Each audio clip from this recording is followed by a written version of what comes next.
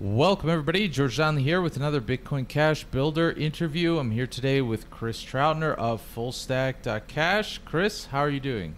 I'm doing great. Thanks for hosting me, George. It's my pleasure. Glad to hear you doing well. So, Chris, for those in the audience who maybe don't know much about you, can you just tell us about yourself and what you do? Yeah, I'll give you my quick sort of Bitcoin history. I love that everybody in this space sort of has like an origin story. So my origin story is that I learned of Bitcoin about the same time as Andreas Antonopoulos in 2009 on slashdot.org. That's where the white paper was published, and this was like, it's hard to recall exactly because at the time you never realize that you're in a historical moment when you're in a historical moment. But I think it was around June 2009 when I first spun up the Bitcoin client and started mining Bitcoin with my home computer and managed to mine a block. So I had 50 Bitcoin because that was the block reward back then. And so probably from 2009 to 2013 is when I sort of stepped away from the Bitcoin community, and I sold those first 50 Bitcoin for $300. I thought for something that's just like I didn't pay anything in, it was just running on my computer while I was at work. I thought that was a good deal, but that's my Bitcoin pizza story, and so I kind of watched Bitcoin grow, but there were things I was always about the technology, but it was the way the community sort of grew that sort of turned me off from it, and why I kind of left the space. And then I was working on a totally different idea about that would have been 2017, early 2017. I was building some software that would let it's peer-to-peer virtual computers, so I could have like my Raspberry Pi and I could rent that out to you. And I needed like a financial layer, and I started using OpenBazaar as that sort of financial layer. But then the big price spike happened in 2017, and then the Bitcoin Cash fork happened, and so I turned my focus into helping OpenBazaar add Bitcoin Cash support to their platform. And I did a lot of testing with them. I worked closely with Chris Pacia, and so that's how I got into Bitcoin Cash. I wasn't actually part of like the original fork people. I was a business owner trying to solve a business problem, and I was attracted to it for those reasons. And but that work eventually led to me getting hired by Bitcoin.com, working with Gabriel Cardona to launch developer.bitcoin.com and the Bitbox JavaScript library. And then in March 2020, there was a pretty big layoff just due to the bear market and then coronavirus hitting. And that's when I left Bitcoin.com to start FullStack.Cash.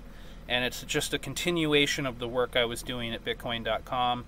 FullStack.Cash is blockchain as a service. So what we do is we work with exchanges and we work with app developers so that they can just focus on building their app and doing the thing that lets them provide value and create money. And we abstract away all the nitty-gritty details, so they don't need to worry about the differences between running BCHN versus BCHD. They don't need to know or care what an indexer is. They don't need to try and maintain SLPDB or like wonder why it fell over. We handle all that. We just provide one REST API, which is one convenient language agnostic layer and documentation that a business can use, and they don't need to understand all the tech that happens below that layer. Like I said, they can just focus on their core value proposition. So that's the main idea behind FullStack.Cash.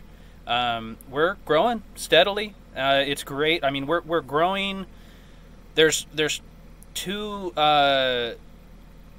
like main threads in our growth. One is the growth of the entire ecosystem. So as the entire ecosystem grows and more businesses join Bitcoin Cash and want to get their apps on Bitcoin Cash, they're looking for solutions like what FullStack.Cash offers. But then also we're getting better known within the Bitcoin Cash community, and So my focus has really been on developers and in particular hackathons and helping get knowledge of the tools out there, because I know that those developers, you know, have the potential to go on to build bigger apps and then make recommendations to the companies paying them that, hey, you know, you should use these FullStack.Cash tools. That's basically my strategy. So I've been pretty active in the Bitcoin Cash hackathons the last few years. This last CoinParty hackathon was my first time as an actual like competitor, as an entrant. I've always been like either a mentor or a judge, and so it was really different being able to actually compete, and it was a lot of fun. And you guys, your team built Purely Peer, which is well, how do you describe? And you guys won that hackathon, basically. You know, yeah, we won. A really great app. Yeah, thank you. Yeah, we won the grand prize. It was $8,500 was the prize, and the great thing about that, I wasn't in it for the money. My main motivation there was to show off the tools that we used, which was all the FullStack.Cash tools. And so what was really great about that experience is that it was a team of 5, and we were all there for a different reason. One of the other team members was Daniel, who is a Venezuelan developer that has worked for me for the last couple years. And so he was in it primarily for the money. And his share was a significant, life-changing amount of money there in Venezuela. And he's been saving up for a house. So I was really, really happy to you know, just sort of show him off in terms of get him a little street credit, but then also get him this sort of life-changing money. Eric, who is the team leader, he's the idea who came up with the idea for Purely Peer, and he has a much bigger vision, which he is going on to pursue in terms of actually creating like a purely peer economy and these sort of closed economic loops, and it's great. But we just captured like steps 1, 2, 3 in the app that we built called geodrop.cash, and that's the web URL if anybody wants to play with it, at geodrop.cash. And that's just like the very first baby step down a longer road, which is that Purely Peer vision. But the idea behind the geodrop is it's a map-based scavenger hunt game, similar to Pokemon Go, and the sort of canonical use case for it was a coffee shop that says that, you know, wants to advertise itself to the crypto community. They could drop like free coffee or free bagel pins around their neighborhood, and then the players they go to the geodrop.cash. It's also an Android app, and you can pull it up and see if there's any sort of treasure hunts in your neighborhood. And so you physically walk to like near this location, and then you can pick up the SLP token. And so in the case of like a free coffee token, you could then go to the coffee shop and redeem the token for a free coffee. So that's like the basic idea, but I think, you know, what captured my interest, and I think the reason why we won, is because if you think about that use case, it doesn't take very much to like start to realize like dozens of slightly different use cases that can be used for. So it was really the flexibility of the idea that I think captured people's imagination. So I'm really looking, I'm personally just focused on FullStack.Cash and the services we offer there, but I'm really cheering on Eric and looking forward to what he ends up doing with the Purely Peer idea. Cool. So you mentioned FullStack.Cash provides basically a REST API that makes it a lot easier for people to build on Bitcoin Cash. So I've seen some concerns recently about, for example, SLP infrastructure not being reliable. Do you do SLP as well? Yeah, SLP is a huge focus, and so for people who might not be aware who are watching this, I was one of the original creators of Simple Ledger. My name doesn't really appear anywhere because I was more of a behind-the-scenes guy, but I was in the room. Like SLP, there's actually a great video on YouTube I can give you the link for, where we talked about these early history. About a year into the SLP token economy growing, we decided, hey, we better get all the original people together in a room and like tell our story. So that's there on YouTube for anybody who wants to hear it. But the short version is that Jan Fuchball and a few other early people like came up with the idea and the specification, and James Kramer worked with them to really sort of get the original idea, like the mechanics of it and the mathematics and the cryptography behind it, onto paper. And then James Kramer started actually coding it up and making it a real implementation of it. And right around this time, the team that I was part of at Bitcoin.com with Gabriel Cardona, we were focused primarily on Wormhole, which was another token protocol that was, it was centralized in its development, not really in its implementation. But Bitmain fell on hard times at that point. Like their IPO started going south, and the team behind that was building the reference implementation got defunded. So Wormhole protocol was, died pretty quickly, and this up and coming SLP protocol was sort of there. And Gabriel had made a really wise decision to focus on both of them in case something like this happened to one of them. Always a wise decision in crypto is to not put all your eggs in one basket. And so that's really how the SLP protocol, got started. And it's been this hockey stick growth like ever since, for the last 3 years. And running SLP infrastructure is really tricky because it's not a miner validated token. So there's essentially it's almost like a second layer technology essentially. The validators, they work on top of the Bitcoin Cash chain, but they're not, they don't play by exactly the same rules, and things can kind of go, that's how things lead to token burning. And anyways, a big focus of FullStack.Cash is just staying ahead of that curve and providing reliable SLP token infrastructure. I'm very closely following the work that James Kramer's still doing with BCHD and integrating the SLP indexer into that. I think that's really important work. One of the things that I think gets lost around the SLP infrastructure is there's trailblazing. There's finding new ways to do the same thing, adding new features. That's important work. But then scaling and running the infrastructure in an industrial setting, that's what I've always done. That's what I've always focused on. And that's really important work, but it's not sexy at all. Everybody would rather just not think about it, which is what makes FullStack.Cash valuable, is I do all those things that nobody wants to think about. And so we're not out of the woods, and I don't think we ever will be. It's like Andreas Antonopoulos says, that the minute you solve scaling, you need to solve scaling because it's always you're always trying to get to the next level. There's no done point. There's no finish point. You're always trying to scale to the next order of magnitude. Mm-hmm. So you said that basically since SLP got off the ground, that it's basically been hockey sticking. What do you think is driving this growth? What's the special appeal of simple ledger protocol tokens? Oh man, I could talk for hours on that one, but to try and nail it down to a couple specific things, one thing that's really driving it is the simplicity. It's the word simple is not just marketing. It is actually probably the simplest token concept or protocol for managing tokens that has ever been created. It's not dependent on Bitcoin Cash. That protocol can actually work on several different blockchains as they are today without any modification.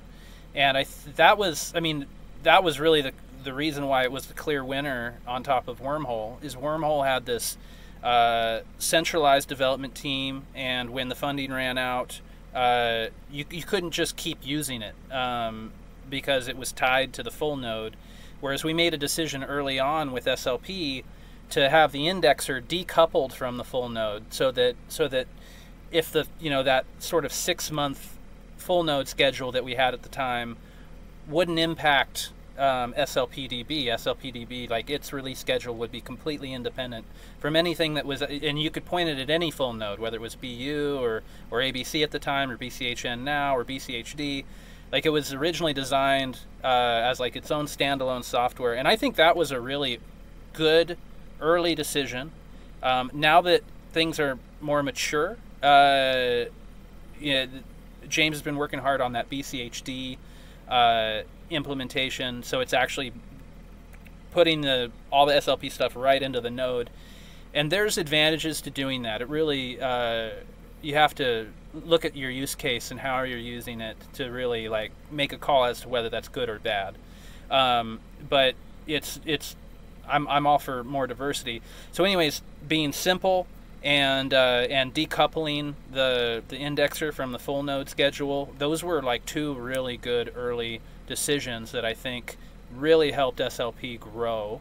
And then, the Spice token took off, and that was like no one was pushing that other than the Spice team. That was just like a handful of guys who were like having fun, and that's the thing that I see over and over play out in the crypto spaces. The people who have fun have the most success. People are attracted to fun. They like fun. People want to have fun. That was like our whole focus when we made the geodrop.cash app, was it had to be fun. It had to be a game and lighthearted, and whatever else it became down the road, like whatever. But it needs to start by being fun. And so SLP tokens are fun, and that's another. I think that was another like sort of the trifecta there. The third big ingredient that made it really take off is that those tokens were really fun. And and now that's the other thing is SLP, like all the other crypto things, is constantly remaking itself. The SLP that we have today is not the SLP we had 2 years ago, and it's not the SLP we're going to have 2 years from now. But the ideas sort of remain the same, and it changes with scaling, and it changes with culture. But I'm really encouraged with the whole SLP infrastructure. We have our challenges ahead of us, but it's shown to be effective. It's shown to be valuable. And one thing that I'm really focused on right now is, well, I guess to get back to this question you just asked about why did it take off, and tokens provide businesses like it's like a layer of abstraction. I hesitate to call it like a second layer, although that's technically correct in some way. But basically, businesses can build their own tokens for their own business use case without having to worry about mining, and in certain cases without having to worry about exchanges. And so that's a powerful and compelling idea where you can take all these advantages that a cryptocurrency has of being permissionless and sovereign, without having to worry about bootstrapping your own economy, worrying about security and mining. And so it's in control systems, I would call that like a second degree of freedom. Mm-hmm. And so it's just businesses can focus more on what they how they add value to the network without having to worry about some more low level details. They can just kind of piggyback on top. So that's why tokens in general are valuable. And the SLP protocol in particular is interesting because it's so simple. It has this potential to easily jump between blockchains. And I'm seeing a lot of businesses attracted to that idea right now. This is a trend in the entire industry of Ethereum's doing a lot of this work right now with wrapped Bitcoin and wrapped tokens and moving them like off like from Bitcoin to Ethereum, and then maybe like to the Avalanche blockchain. Avalanche just launched their Ethereum bridge, so I'm definitely noticing this new trend in our industry. It's becoming very prominent of businesses want to be able to create a token once and then move that token like across blockchains. And Bitcoin Cash is really well positioned because of our transaction fees are so small, and we have this mature token ecosystem. And so I can see one of the trends I'm seeing develop, and I think I could be wrong on the specifics, but I think the trend is there, is businesses might use a blockchain like Avalanche or Ethereum because they have a more mature smart contract for actually creating and managing the tokens, like a DAO or something. But then they'll move. This is where I'm speculating. They'll move those tokens, and the actual main usage of the token will take place on Bitcoin Cash, where the transaction fees are low for like actual day-to-day use of the token. And if we can build, a robust bridge between the blockchains, I think that Bitcoin Cash has this really great, unique value proposition of a mature token economy and low transaction fees. That's really interesting. There's a team that also wants to build a kind of bridge between BCH and Monero, but there have been discussions about how to make Bitcoin Cash more programmable, right? Because right now, for example, as I think it was Roscoe told me recently, we can do addition, subtraction, and division, but we can't do multiplication on Bitcoin Cash. And so, yeah, it does seem like there's an opportunity to kind of partner with a smart contract blockchain. So you've been kind of getting into Avalanche, right? Because your approach is kind of, BCH, BCHA, and AVAX, right? Yeah. Those have been the three blockchains that I'm pretty focused on, just because there's really strong similarities. I mean, BCHA and BCH are forks from the same chain, and so everything pretty much works the same on both chains there. And then Avalanche is, well, for one, a lot of the members of the Avalanche Labs team are ex Bitcoin Cash enthusiasts, and so there's a lot of love there for Bitcoin Cash, and it's UTXO based, just like Bitcoin Cash is. So technologically, there's a lot of similarities, and yeah, so they're funding the development of a token bridge right now that through the Permissionless Software Foundation, which I founded, and that will let us transfer SLP tokens between the blockchains, between Avalanche and Bitcoin Cash. And then they've also got an Ethereum bridge that they just launched, so you can move tokens on Avalanche to Ethereum and back. So when we get our bridge, you'll be able to move a token from Ethereum to Avalanche to Bitcoin Cash and back. And yeah, so it's pretty exciting. It's pretty exciting technology, and one of the reasons I took that project on is because, I mean, it furthers the Permissionless Software's goal of sort of focusing on business and focusing on blockchains as a means to the end, which is free speech and economic activity. But also the funds that they're putting into this is going directly to a Venezuelan developer who's doing the bulk of the work. And I've been really active. I started when I was working at Bitcoin.com. I took 10% of my paycheck and I sent it to Eat BCH, and I did that for about a year. And I just love how they are using Bitcoin Cash to feed people in Venezuela. And then at some point I decided I really wanted to make a difference in one person's life. And that was Daniel. I hired him, and I've been mentoring him for a couple years now, and we do a lot of good work together. He's an excellent developer. And so this was an opportunity for me to extend that to another person. So it's great to have another Venezuelan developer who is making life-changing money and able to still live and work from Venezuela. So that's the other side. Like, that's the more humanitarian, non-technical side of this whole Avalanche bridge. So it's a win-win for everybody involved so far. Interesting. And you mentioned the Permissionless Software Foundation, which is something that I believe you founded. You kind of architected something innovative that involves SLP tokens. Can you tell the audience a little bit about that? Yeah, so the context is that it was, I didn't call it the Permissionless Software Foundation at the time, but this idea of creating a decentralized autonomous organization, a DAO, on the Bitcoin Cash chain, that was what got me into tokens in the first place, and working with Gabriel Cardona and working with Wormhole, and then eventually moving to SLP. So the seed of this idea existed before SLP tokens, and so I've always been pursuing SLP as a means to this end. And so the Permissionless Software Foundation is really trying to push the cutting edge of all this token technology, particularly on Bitcoin Cash. And as a result, I always warn people, like, yes, we have a token. It should definitely not be considered an investment. I'm very explicit, like, this is an experiment. It's probably going to fail. We're intentionally out there on the cutting edge where things break. We're not trying to save anybody's money here. So if you buy a token, expect to lose your money.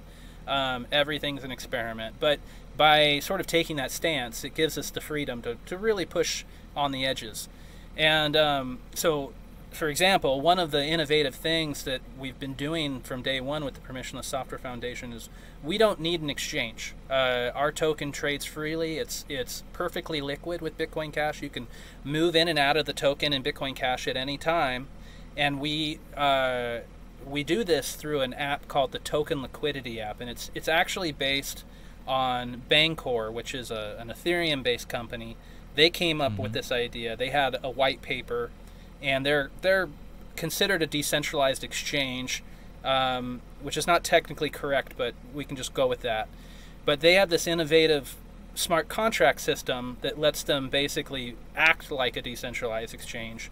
And I copied that idea very early on and built this token liquidity app. So it's just a it's not a smart contract in that it's not on chain. It's just a JavaScript program. I can shut it down. I can start it up.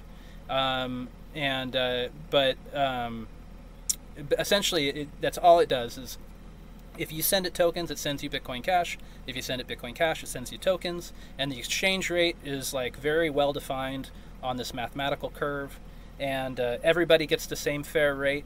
And the math is such that you can't ever take all the Bitcoin Cash out of this app. The more, if there's a panic, which we actually saw in November, a lot of people wanted to hold Bitcoin Cash. They didn't want to hold tokens in order to be prepared for the fork.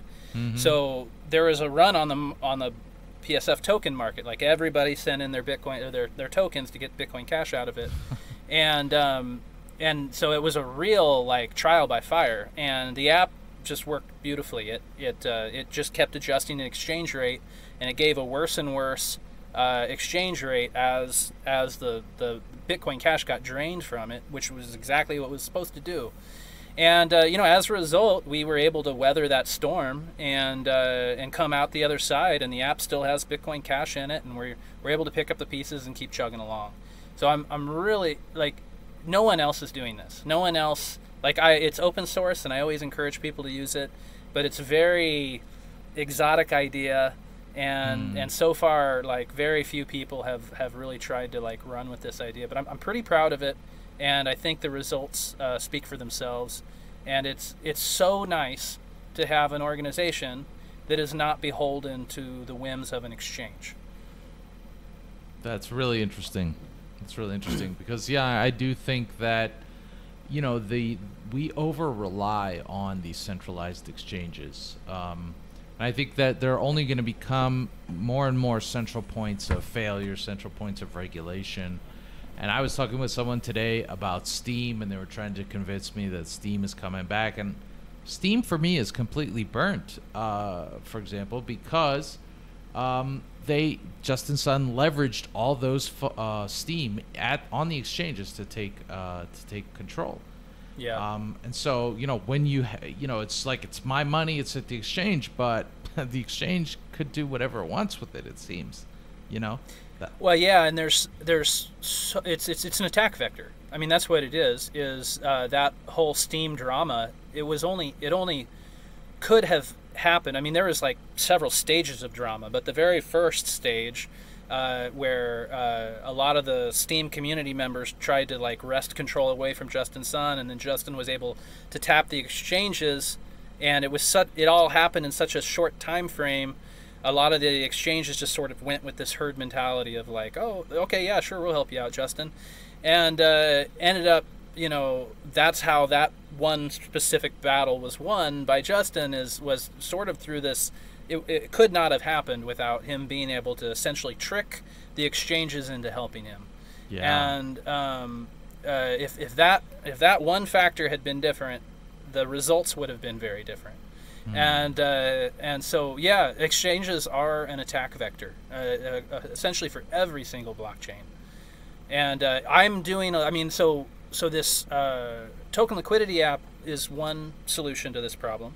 Another solution to this problem that I'm really researching when I have, you know, time to just do whatever I want, which is very little these days, is the swap protocol that Vin Armani created. Now, the way I want to build it is different, and so it's sort of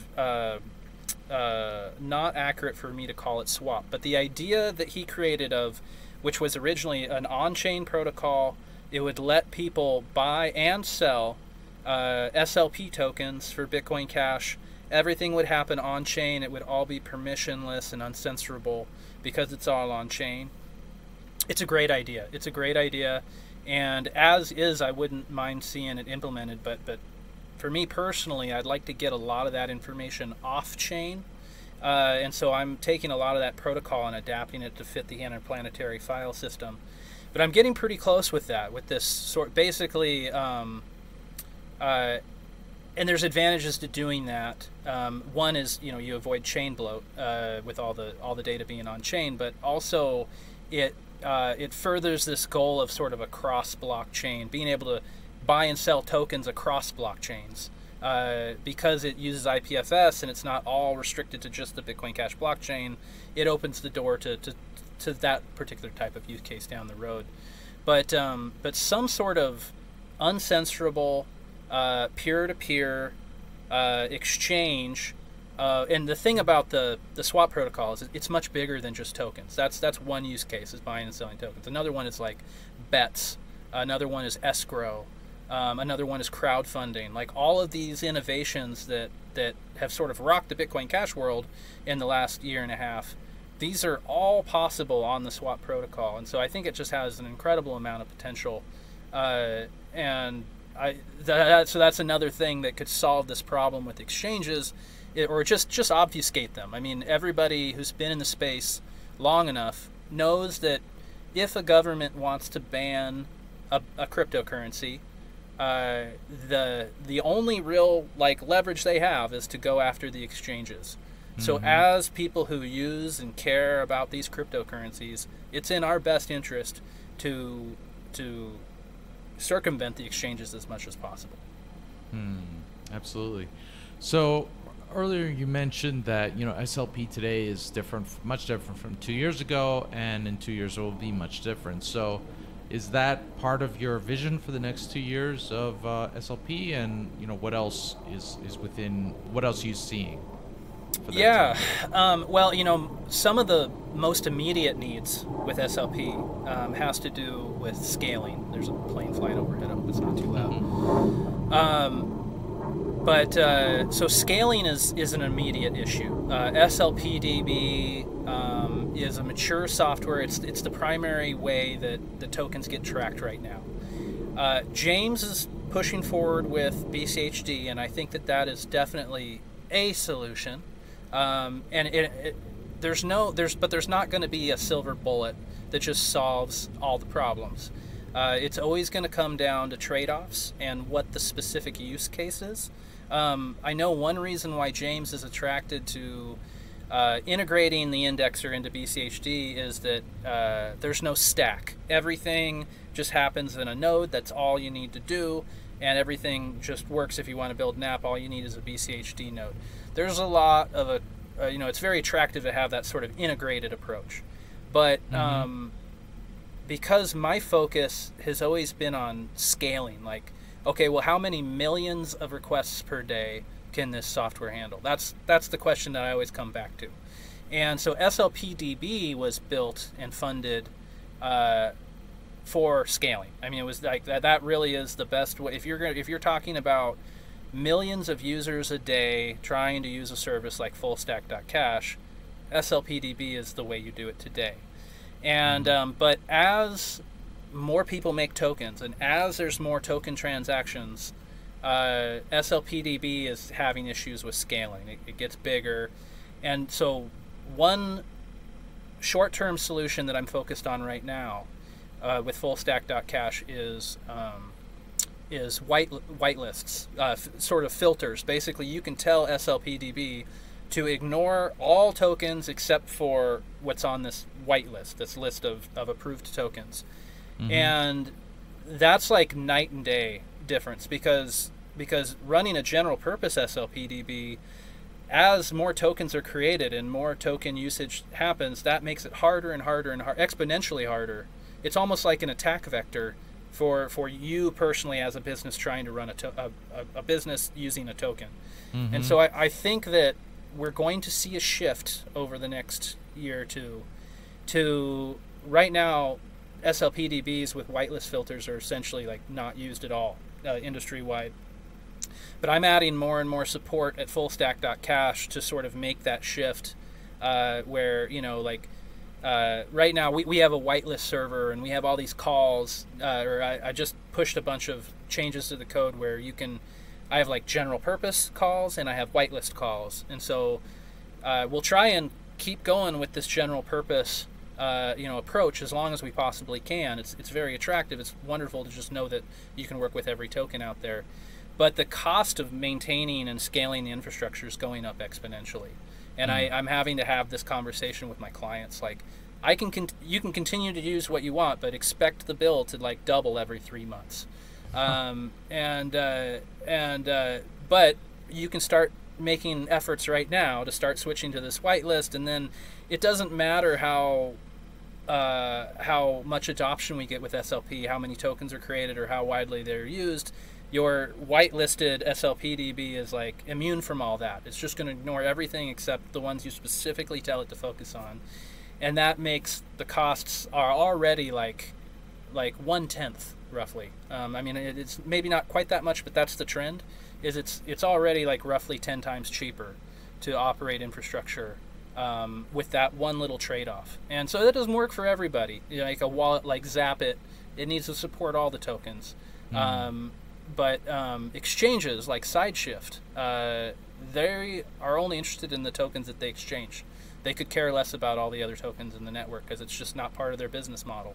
Right. And so it's just a trade-off. But I think that is probably a short-term trend that is going to continue, and it's a short-term solution to the scaling problem. Interesting. That's really interesting. So that will also kind of raise the barrier to entry for new coins, new tokens, I should say, right? Because they'll need to be big enough. They'll need to have a serious enough investment in the ecosystem to make it past some of these, onto some of these whitelists, right? Yeah. So there are some things that are going to be solved one way or the other by the market, and one of them is like, how do you get onto the whitelist? That's a natural question, and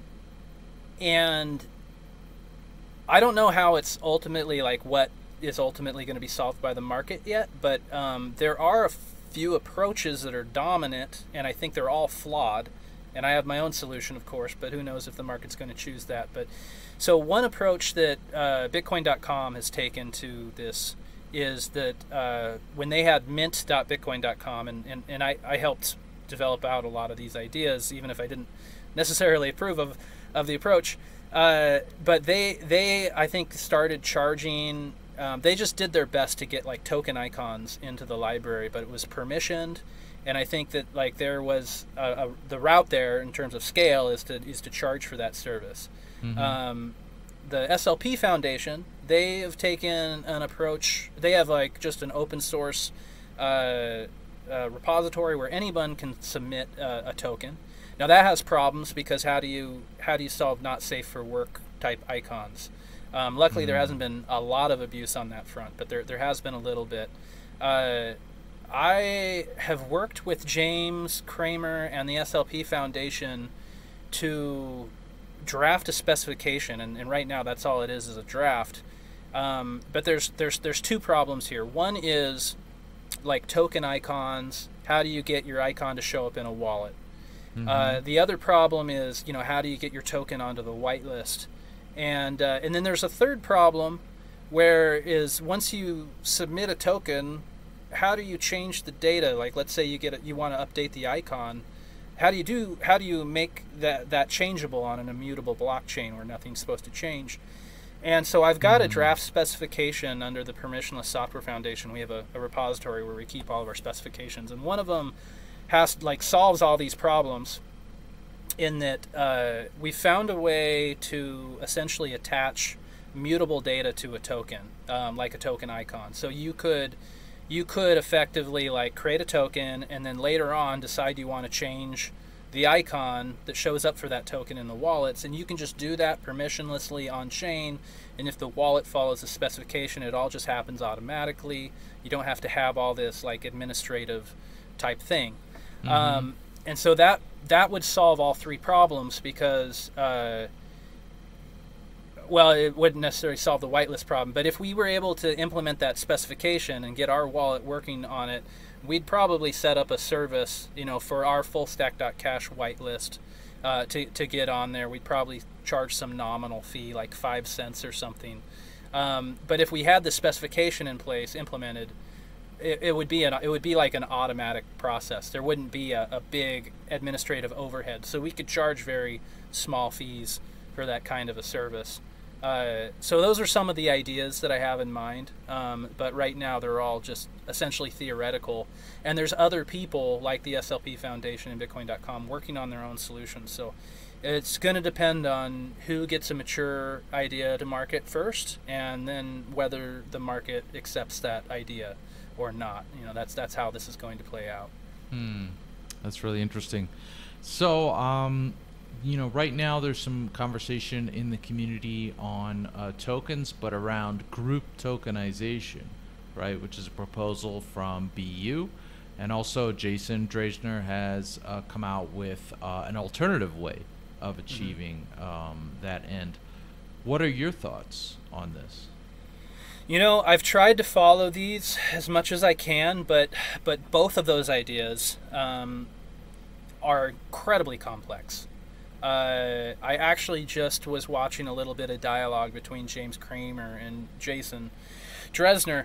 Both are people who I consider far more intelligent than me, and so it's good to see smart people talking.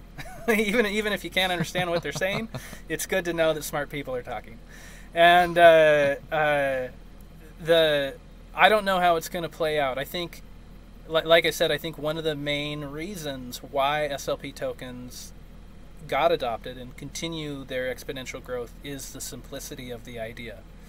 And so without knowing any of the specifics, I would say that those other two proposals, the biggest thing they got going against them is their complexity.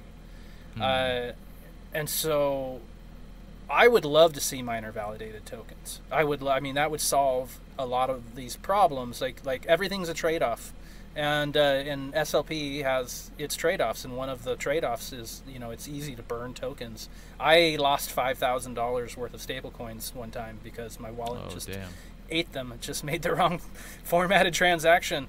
That was a harsh reality there, and we're gonna live with it. I mean, that's just baked into how the simplicity of the simple ledger protocol that's the trade-off. And so miner validated tokens would prevent that from happening, and that would be really valuable. But it's gonna come with its own set of trade-offs and attack vectors and scaling issues.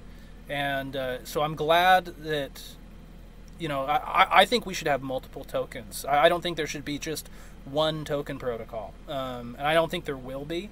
I hope to see both Jason's idea as well as the op group idea pursued, and I think that we should have multiple token protocols. And I think that it like all things, it just needs to evolve, and the market needs to choose what it wants. So, and there, along these lines, there's also another point of view, which you can probably call maybe the cash maximalist point of view, right? The people who say, well, Bitcoin Cash should just be cash and just that. And even someone brought me an interesting comparison of two blocks, one from 2017, one from very recently. The blocks are about the same size. But today's block had many fewer transactions in it, right? Mm-hmm. So, Right. So that raises the question, by having tokens, is that cutting short our potential as cash for the world? Should tokens, should we just form a really close relationship with like Avalanche, for example, and let them do tokens or something? And do you have any thoughts on this? I do, actually. I've been thinking about this a lot, and you're asking the right question. People need to be asking that question of like, how do we scale to 1,000 times more transactions than we do today? And we can do it. Like, the base protocol is available, but man, SLP tokens are going to have a hard time doing that, because all of this token data rides in that op return. So I've been thinking a lot about that op return, and then that's the difference. Is token transactions from 2017 would be just Bitcoin Cash, like just the coin, with very few op returns. But today, the majority of the innovation in the Bitcoin Cash space revolves around the op return and putting little pieces of text into the transaction that, then the SLP indexer stitches all those together to come up with a coherent, ledger of who owns what. And so this op return data is a problem for scaling, long-term scaling. But it's also a problem because the incentives are misaligned. So when you pay like an SLP token transaction, you're adding op return data, and you're paying a miner to include that data, but you're not paying to retrieve that data from a service like FullStack.Cash. I don't make any money, but I still have to run these like really big archival nodes that are expensive to run and getting more and more expensive. And the reason they're expensive is because so much of a block now is op return data. And you pay once to have that data written to the chain, but you don't pay to retrieve that data. And in the world where we have 1,000, so what are we averaging, like 300,000 transactions a day? That's like Bitcoin and Bitcoin Cash are pretty much on par right now, and it's around 300,000 transactions per day. So if we want to do 300 million transactions a day, op return data, like pretty much every node at that point is going to have to run as a pruned node that only keeps like a few blocks in. Running archival nodes like we do, like what FullStack.Cash does today. Anybody running an SLP DB indexer needs an archival node. Those are going to become just prohibitively expensive, not only to operate but also just to like keep operate, to maintain. And so in this long-term scenario, we need to solve this, not only scaling with op return data, but also the incentives around op return data. And so one of the things I'm slowly exploring is essentially off-chain op return data, where you could have an indexer, a very efficient indexer, similar to like Fulcrum and how it does its indexing now, where instead of you could still use the op return data, you could still write data, and then pay for it separately from a separate database, an indexer like Fulcrum that keeps track of this data. And that way the pruned nodes can still just do their thing and operate. They're just going to forget that data. And anybody who then like later needs to retrieve this data, like an SLP indexer, would have this second index, this new indexer, this new service that all it does is it's just a database for these op returns. So in technical speak, it would be a key value store, where the key would be like a transaction hash where you paid to store the data, and then the value would be the actual data itself, which now currently resides in the op return. And so that idea, it aligns incentives, it solves a scaling issue. And the third advantage of it is that now you have essentially a database that can be cross blockchain. So you could use this, you could have the same database that talks to BCH, ABC, Avalanche, any other blockchain you want, maybe Ethereum. They can all tap into the same database, and you can share data across blockchains. So you could actually have an SLP token. You don't have to change anything about the protocol as it exists today, but that token could interact with any blockchain. but it would still just be an SLP token as we know it today. The difference is that you've moved the data from the Bitcoin Cash blockchain op return into like this blockchain agnostic database. And it's not super easy to do. We've got it. There's like you got to worry about incentives, you got to worry about scaling, you got to put it all together in an implementation. I'm thinking through that right now, but so far I've got like a pretty like clear roadmap and like technical idea of how to get it done, and I'm not seeing any like serious issues with actually like executing on that idea. And so I have not. This is literally the first time I've ever discussed this with anybody, and so it's a very early idea, but so is 300 million transactions a day. That's also like it's out there a ways. But that's a very interesting vision. That's really interesting. That raises so many questions and thoughts. Yeah, I'll definitely be looking forward to see how you develop that over time. But we were talking about how SLP tokens are not the same today as they were 2 years ago. Then they're not going to be the same in 2 years from now.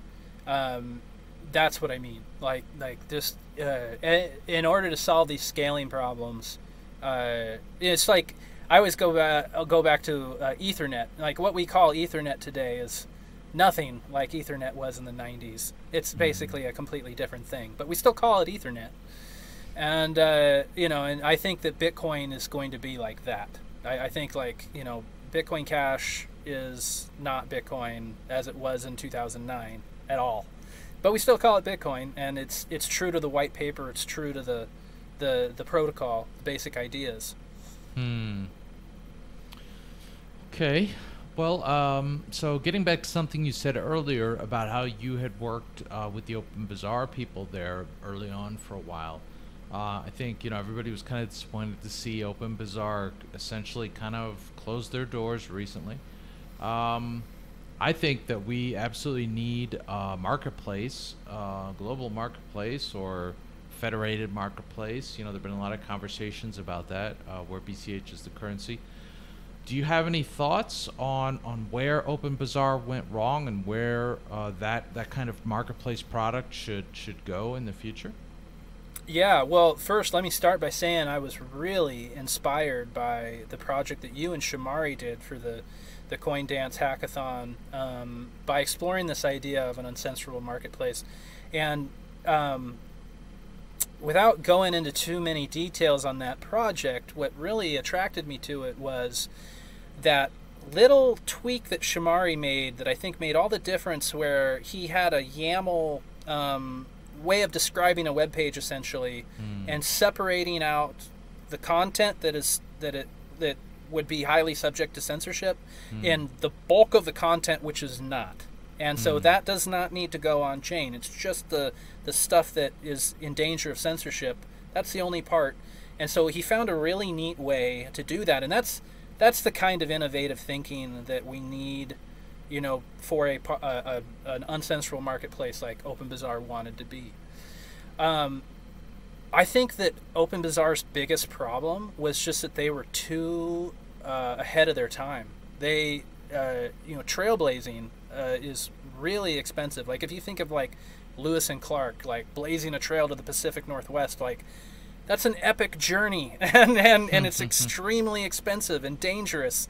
And that's essentially what a lot of these, that's what Open Bazaar's like entire like timeline looked like, is they were just constantly trying to do things that had never been done before.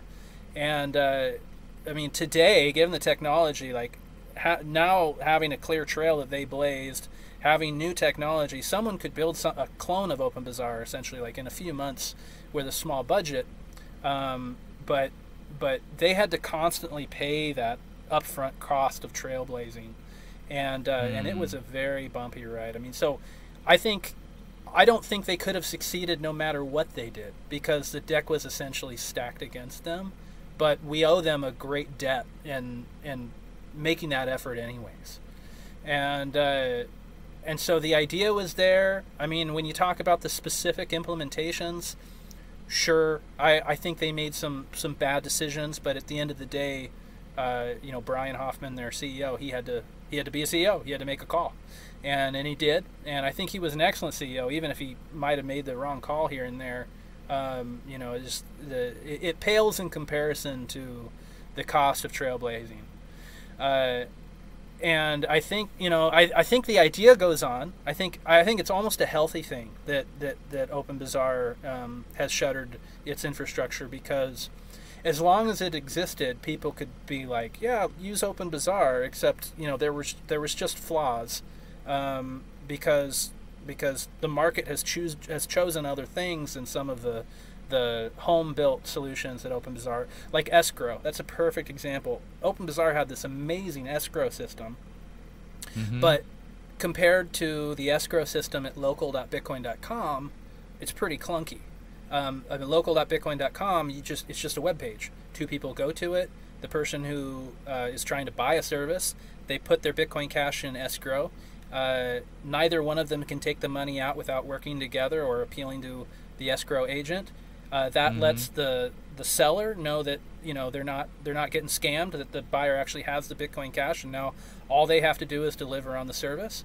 I mean, that's the idea behind escrow, but the user experience at local.bitcoin.com is just like infinitely more smoother than the experience at OpenBazaar. But nobody had ever done it before. They were literally writing like the Bitcoin script, the really low level stuff in order to make it happen.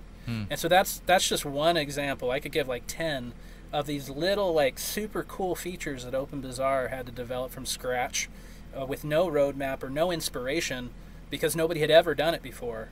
And it was because they did those things that ideas like the escrow on local.bitcoin.com were possible, because the knowledge was out there, and they could be like, oh yeah, okay, well they're doing it, let's just look at how they do it and then make it better.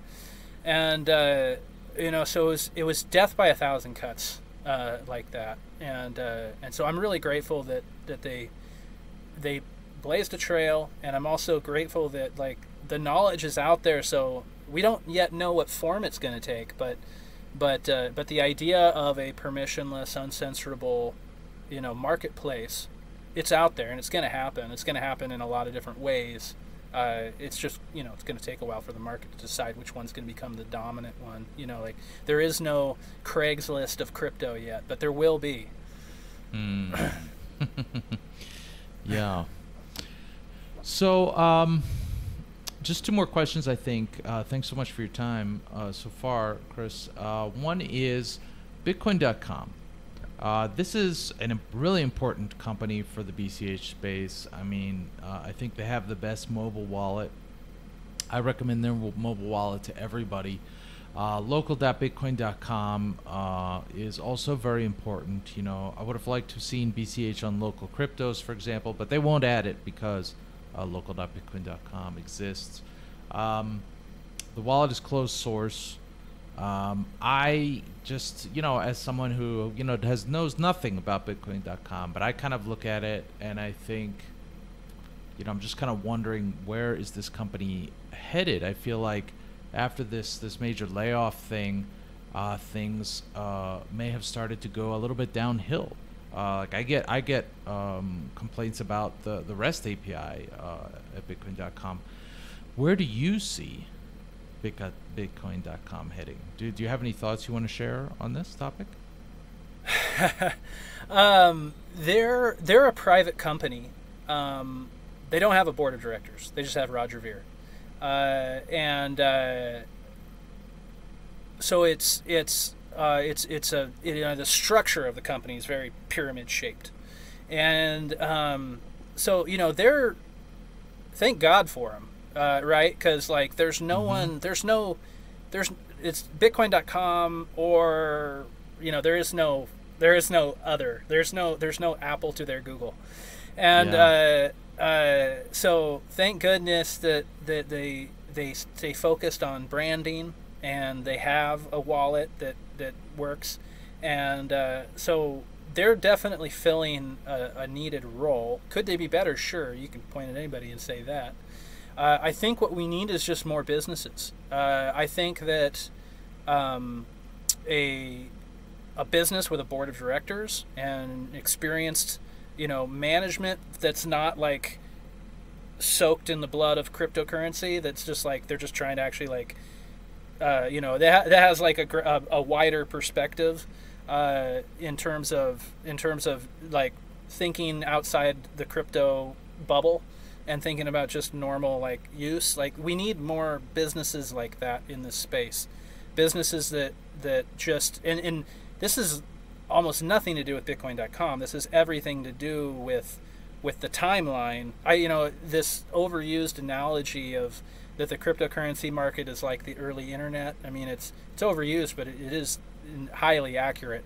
I think that we're essentially, in terms of timelines, we're essentially like in 2002.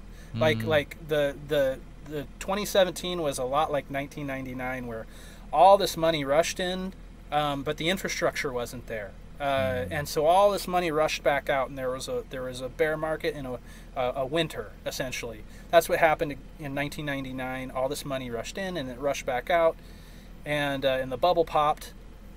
But then it was like from 2000 to 2010. That's when we got. I might be making a mistake here on the timeline, but that's when Facebook and Google really came into their own. Yeah. And became the companies that we know now. And I think that's where we're at. I think we're going to start to see the next Apple and Facebook and Google's. They're going to come into their own. We got through that bear market. The money's coming back. The infrastructure is way better than it was. And you're going to start to see the big companies. Like Bitcoin.com is essentially like, there's similarities there between them and OpenBazaar, and that they did a lot of trailblazing, and they paid the cost for it. And it's a small company with a limited set of investors, and you can really get into a bubble and get into a bad place when that happens as a company. So it's not so much that it's a failing of Bitcoin.com. It's just that we're seeing the industry mature. And that's going to happen at its own pace, just like it did for the internet, and so I think Bitcoin.com's doing what they can. I'm very grateful for them because they paid me for 3 years, and I worked hard for them, and I look back fondly at my time there. But in a sense, they're almost irrelevant, just because. What we really need to see is the onus is not on Bitcoin.com to become better. It's for bigger companies to enter the space. Okay, cool. Where do you see Bitcoin Cash now, 3 months after November 15th, and where do you think we need to go? What do we need to focus on?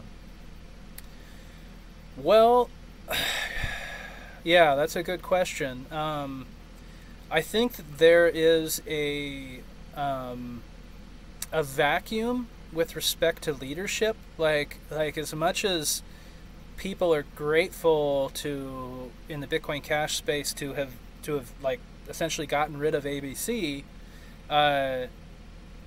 in some ways it was the reason they didn't do it sooner is it's often better the devil you know than you don't, right? And right now we're dealing with the devil we don't know, and so I'm really encouraged by the level of communication that's happening in the Bitcoin Cash dev community.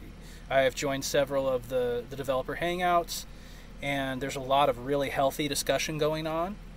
And I don't know where that's going to lead, and it's the risk, it's the unknown that's the highest risk at this point. It's not what's known. Right now things are good, communication's good, there's ideas flowing, and I'm encouraged by that. It's just gonna take time to see. And the other X factor here is, as a community, we do not know how fast we need to move. Like the price of Bitcoin Cash, just doubled in the last 2 weeks. What if that trend continues? Like what if the price goes to $5,000? And we 10 or 100x the amount of merchants and users, we'll probably be fine. It's probably going to be a little bumpy, but it's sort of, I think that's one. that's how the game has changed. With ABC, they no longer have to worry about multiple implementations. They have their own blockchain that they're in charge of. They're a small team. They can pivot quickly, make decisions quickly. They don't need to organize all the full nodes together and reach consensus. But Bitcoin Cash does. That's how we've always had to do it. That's how we're going to have to do it. So just because of that, we're different. We can't move as quickly or pivot as fast. And that's a risk. Doesn't mean it's going to lead to anything bad. It just means that that's a reality, and we need to, as the community moves forward and finds its own path and finds its own destiny, that's one of the factors in play. And so I'm really encouraged, and I'm glad that there's not a lot of people are really focused right now on just sort of healing the wounds and getting maintaining, being copacetic and having discussions, and we're not moving, like, no one's really like pushing the envelope, especially with regard to consensus changes. So that's good. That's good. There's a healthy amount of concern around op group. I think everybody feels similarly to me that we'd love to see miner validated tokens, but op group's a very complex proposal, and it could have side effects, and we need to consider that. So I'm really encouraged to see the full node developers, have that attitude and take that approach and have the discussions that they're having. So it's all encouraging, and we're in a good place. And like I said, the biggest risk factor there is really just leadership. If we're going to be able to maintain this sort of consortium of full node developers, or if one particular full node's going to become dominant. The one thing that has not changed is that the miners still pretty much only use one implementation. Mm-hmm. And that's a big risk. That's a big risk for the price of the coin, if there's ever an issue with that one node. So I think, and I'm not the only one to point that out, I think you're aware of this. I think everybody in the community that's taking this seriously is aware of this risk. And a lot of the other full nodes, are like BU's doing a great job trying to make themselves more attractive to miners. Yeah. And that's exactly what we need to see in order to maintain a healthy coin. All right, excellent. Well, Chris Troutner, FullStack.Cash, thanks so much for joining us today. I think it's been a really, really very interesting conversation. I could have gone on for another hour with you, but I know you're on your boat, and gonna let you go. Do you want to leave any final words? Let people know where to find you. Yeah. So the Permissionless Software Foundation, that can be found at psfoundation.cash, and I think you can probably just, permissionless is a hard word to spell, so just type it into Google and it'll figure it out. But we're a very business-oriented, blockchain-agnostic organization. We're particularly focused on JavaScript developers. That's sort of the language of choice for us. And we're building apps at every level. We're trying to build better infrastructure, particularly around tokens. And we're also trying to build really cool front-end apps like geodrop.cash and wallets. And so we definitely want to work with more businesses. We have a technical committee meeting and a community committee meeting, and our governance is based on the Node.js Foundation. Basically, if you're a JavaScript developer, we got a lot to offer you. If you're a business, we got a lot to offer you. We're looking to sort of build a consortium of businesses in the space. And then FullStack.Cash is infrastructure for businesses who want to build in this space. So definitely recommend that. I'm available on Twitter and Telegram. My handle is @ChrisTroutner, one word. So yeah, I'm always happy to talk shop and discuss some of these ideas with people. And George, thank you so much. This has been great. I really appreciate what you're doing for the space. Thanks, Chris.